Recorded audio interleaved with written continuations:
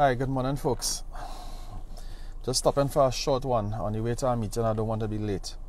We have another international suicide in the news. Rest in peace, Mr. Anthony Bourdain, and peace to his family and loved ones and those that he would have touched and left behind. People's suicide is preventable. It's also detectable.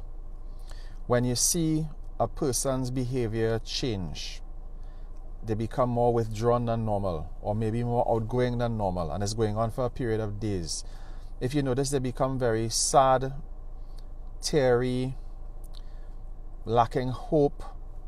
If you see changes like their appetite, they either eating less or not eating at all, or they're overeating or eating things that they don't normally eat in a normal, irregular pattern.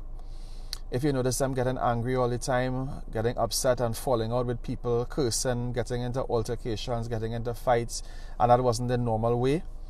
If you notice that they're not sleeping as much, they appear to be tired all the time as though they're not sleeping, or they appear very lethargic and sleepy as though they're sleeping too much all the time, these could possibly be signs that that person has become clinically depressed, and that may be the step before suicide. Please, if you have a relationship with anybody exhibiting these signs, talk to them. If you can't speak to them, or if they refuse to open up to you, if you're not comfortable, or in any case like that, get them onto a professional, please. If your company has an employee assistance program, I always encourage them to go to the EAP. Call, it's confidential. We have suicide lines set up that people can call.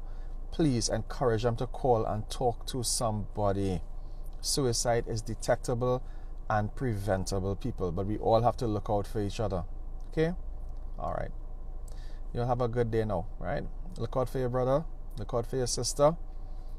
Go live. Have a good day, people. Take care. Bye.